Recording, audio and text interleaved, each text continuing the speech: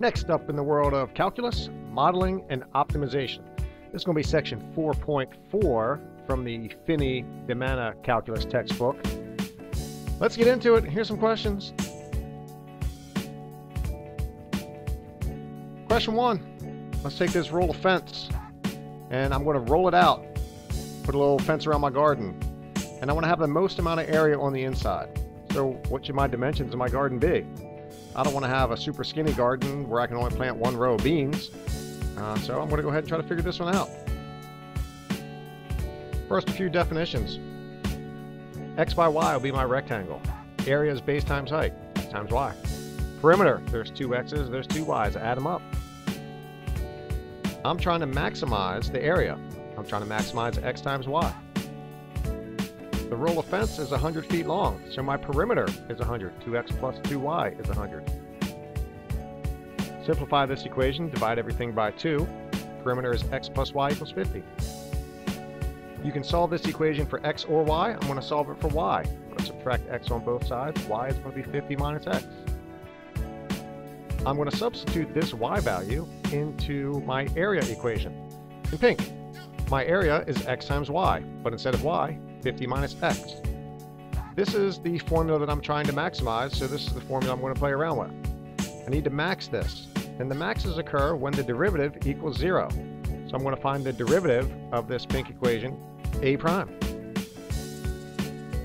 You could do the product rule here, but I think it's just going to be easier to go ahead and distribute the x into the parentheses. 50x minus x squared. Now take the derivative using the power rule. A prime is then 50 minus 2x. Maxes occur when the derivative equals 0, I said, so set this equation equal to 0.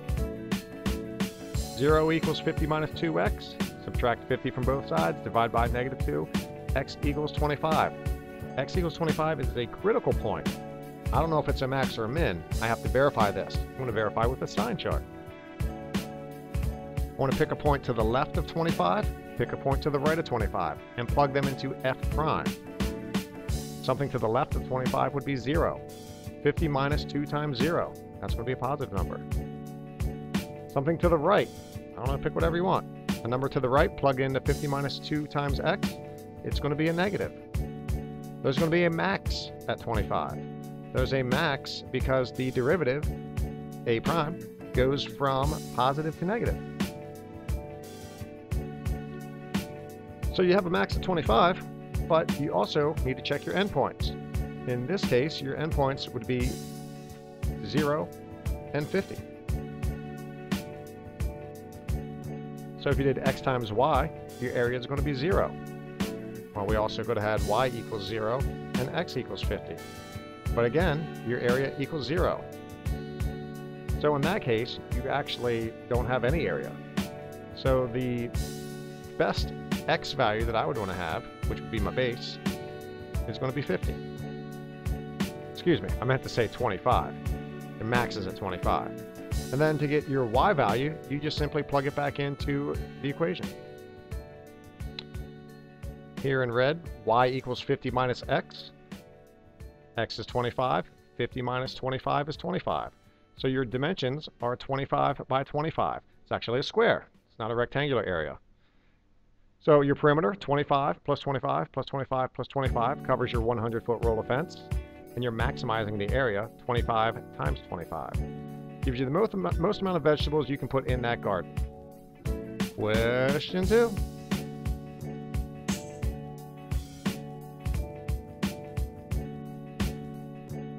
So for your memory, the volume of a cylinder is area of the base times height.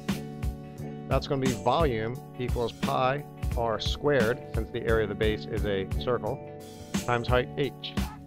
And we were given that the height plus the circumference must be 30.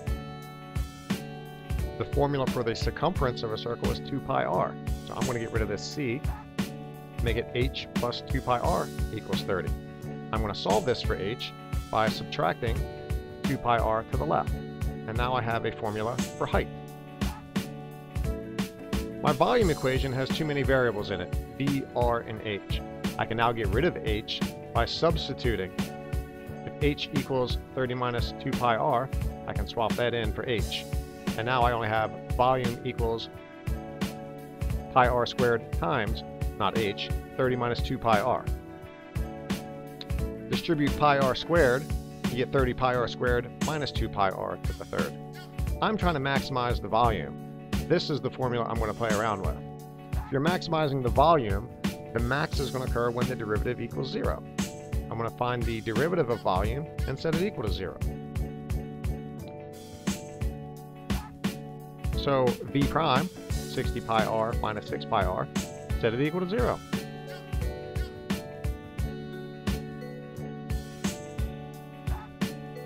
Divide out the greatest common factor there of the between 60 and 6, reduces that to 10 pi r minus pi r squared.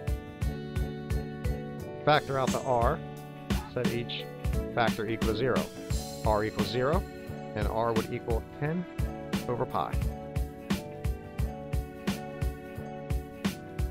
So these are my critical points, 0 and 10 over pi.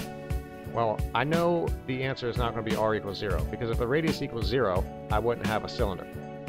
So I'm guessing that my answer is probably going to be r equals 10 over pi. I just need to now to verify if that's going to be a max or min by making a sign chart for v prime.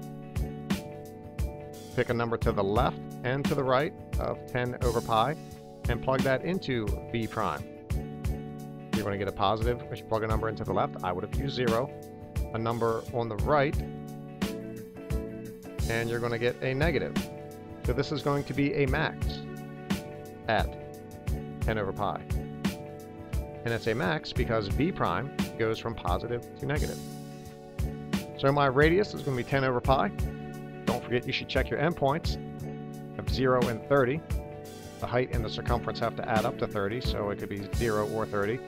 We already know it can't be 0 because I wouldn't have a radius. And same reason, I can't have 30. Kind of on the same principle there. So this one, maximize your volume. You want a radius of 10 over pi. Next question. This was a very, very common question. You see this come up a lot in calculus. The open top box question made out of a sheet of paper or a piece of tin, where you're cutting corners out of the sheet of paper and you're going to fold them up and then make a box out of it. You can probably Google or YouTube this concept and you'll see lots and lots of other people doing this problem. Here's the setup in front of you though. I'm cutting congruent squares from corners of a 20 by 25 sheet of tin. How big should those squares be so I can make the box with the biggest volume? So here's my sheet of tin that's 20 by 25. I'm going to cut these pink squares out of each corner. I don't know how big to make them. Let's call them x by x. If they're a square, they have the same dimensions, base and height. So once I cut these squares out, I'm going to be left with something that looks like up here on the top right. I have little tiny squares, medium squares, or big squares. The bigger the square, the taller my box is. But I might be losing volume if I make a box that's too tall. Same idea, if I make squares that are really tiny, I have a shallow box. I might be losing volume there. I'm probably going to want to be somewhere in the middle. Or I fold up the tabs, and then you're going to have a box that's open top. So the dimensions of my box, I'm going to be left with this highlighted yellow piece. It's not 25 inches long. It's 25, and then I cut out an X on the left. I cut out an X on the right. So I've cut out 2 X's from that 25. So its dimension is actually 25 minus 2X. The width of the box was 20. I'm cutting out an X from each side. So now this dimension, in green here, is not 20 inches long. It's 20 minus those 2 X's. The height of my box is going to be determined by the size of the X that I cut out. The bigger the X, the taller the box. The volume of my box is now length times width times height. I'm just going to plug in the 3 dimensions: length, width, and height.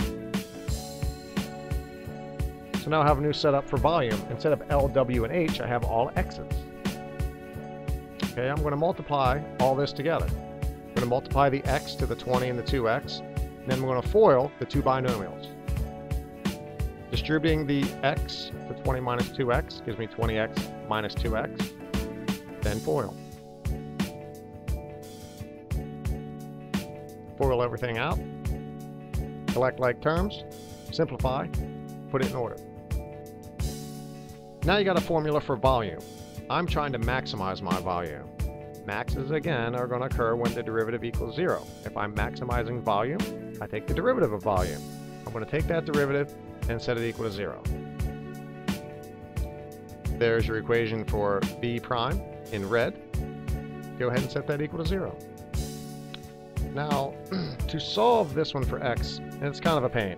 This one doesn't factor nicely. I would allow you to use your calculator here.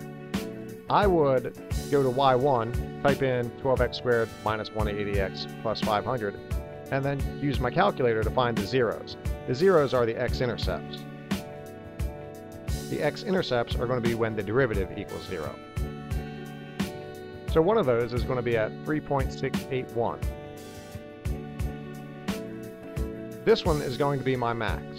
I can verify this by making a sign chart for the derivative. I'm going to evaluate V prime to the right of 3.681 and to the left of 6.81. I'm going to see that there is a sign change here. That's going to verify that my max x, the biggest x I should cut out of the corner, is 3.681 inches. Now I do need to check my endpoints here.